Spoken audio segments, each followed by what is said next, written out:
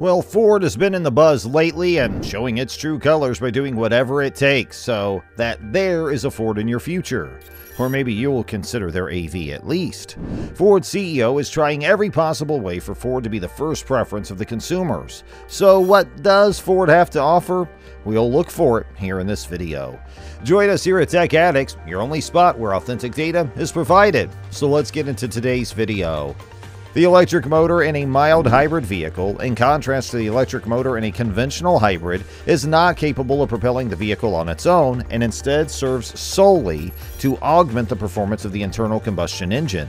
There are a few distinct ways that various mild hybrid configurations can function. Others allow the engine to be shut off for a few seconds when the vehicle is coasting in order to minimize emissions, while others just aid the engine with battery power during intense acceleration or in conjunction with the stop-start system on a vehicle. Because the mild hybrid system is capable of self-recharging, connecting it to an external power source is no need. The efficiency of mild hybrid systems. An electric motor acts as a supplement to the internal combustion engine.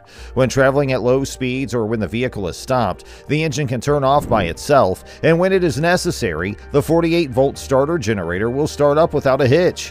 While coasting and applying brakes, the separate 48-volt lithium-ion battery is automatically recharged by the vehicle's regenerative braking system. There is no necessity to connect the battery to another form of electrical current. Fuel efficiency.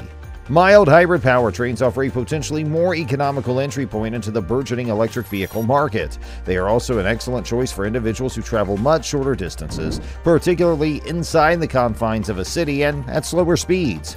Mild hybrid powertrains will be available from Ford, powered by either gasoline or diesel. Crate engines have existed for as long as anybody can remember, providing a vital resource to the hot rod community.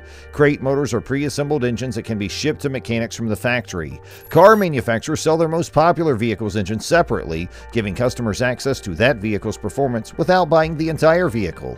The engines can be found in a wide range of sizes, with some boasting truly incredible capability for speed. If you're into drag racing or just adore Mustangs and want a new motor, the Ford Performance Catalog is the place to look first. Somewhere in the middle of it is a crate motor that is unlike anything else out there. At a time when the world is gradually heading towards EVs, Ford is the first automaker to offer the electric motor unit from the Mustang Mach-E GT. Why is the electric crate motor known as the Illuminator so hip? What's the big deal anyway? It's a fun novelty, or is it a great way to improve your lawnmower? That isn't the only explanation. So let's examine why electric crate motors are promising for use in a variety of vehicles.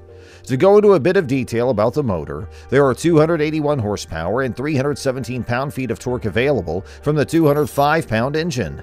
The possibilities are limitless, but it does not include batteries or any type of transmission. Ford unveiled the Illuminator idea in 2021, which combined the crate motor with twin electric motors in a traditional F100 pickup body. The Illuminator concept's combined output of 480 horsepower and 634 pound-feet of torque made it one of the fastest pickups on the market. Likewise inexpensive is Ford's crate motor. The low price of only $4,340 encourages purchasers to pool multiple purchases for maximum benefit. Combining motors like in the Illuminator concept and the Mach-E GT results in more power and the possibility of all-wheel drive. It is correct that Ford does not now offer all of the equipment needed to construct such a system, and it's also correct that there may not be guides available to assemble the hardware. People are resourceful, and the opportunity is attractive enough that many will try it anyway. Those looking to construct a high-performance vehicle from scratch may also find the electric motor to be a significant value add. The 5.0-liter Coyote engine from the 2018 through 2021 Mustang retails for $7,420, significantly higher than any of Ford's other crate engines. Others, like the Mustang Shelby GT500's 760 horsepower V8, cost significantly more. Although the initial investment is lower with the electric crate motor, the cost of batteries and the complexity of designing a project to fit the electric arrangement are drawbacks. So, well, how is Ford placing a significant wager on electric vehicles in 2023? Ford has partially lifted the veil on its next battery-powered car fleet, which will be unveiled in its entirety in the spring of next year. This electrification effort will cost roughly £12.5 billion, and it has been partly responsible for the axing of the Ford Fiesta. The Cologne assembly plant area will be needed for this new series of electric family crossovers based on Volkswagen's MEB platform, which also underpins models from Skoda, Seat, and Audi, such as the VW ID4. Ford will also release a battery-electric version of its Puma hatchback, which will be built at its new facility costing £405 million at the company's Craiova plant, which is located in Romania. Additionally, Ford will spend £388 million converting its Halewood transmission plant into a facility building electric motors. It asserts that by adding these two battery electric vehicles to its lineup, together with the Mustang Mach-E, it would be able to increase sales of electric vehicles from the current number of 25,000 per year to 80,000 per year in just 18 months, and then to annual sales of 600,000 in 2026.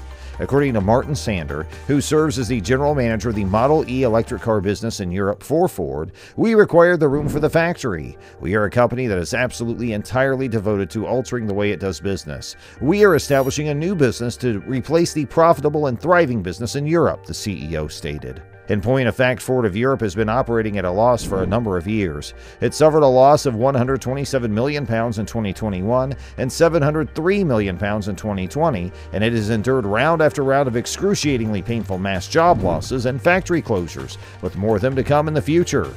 Small cars like the Fiesta and fleet favorites like the Focus and Mondeo were not earning profits that could be sustained and have been discontinued or in the process of being discontinued.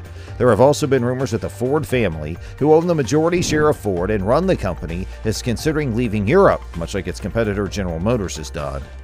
After working for the Volkswagen Group for the previous 25 years, Sander was offered a position in the recently established electric branch of Ford beginning in 2022.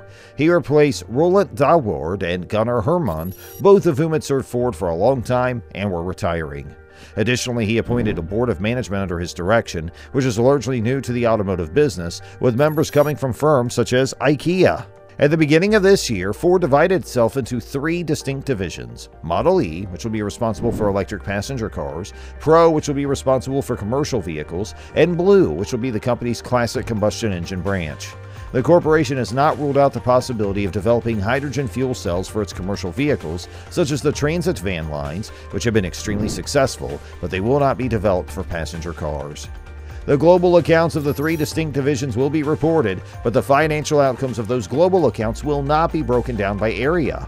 We inquired of Sander, so how will we know whether you're doing a good job in light of the aforementioned question? In response, he stated, Marim Gija, who is the global leader of Model E, will know how I'm doing, but you will not. As is so frequently the case with a series of new management brooms, Sander's new team was eager to tell the world what had been wrong with Ford in the past, with a lot of jam tomorrow, including customers who will henceforth be onboarded into membership, even though it wasn't fully explained what exactly that membership consists of. As is customary, we'll be required to hold our breath until we find out. So, let us know. Have you driven a Ford lately? This is all for our video today, but we'll be right back soon. Don't forget to like our video and subscribe to our channel, and we'll see you soon.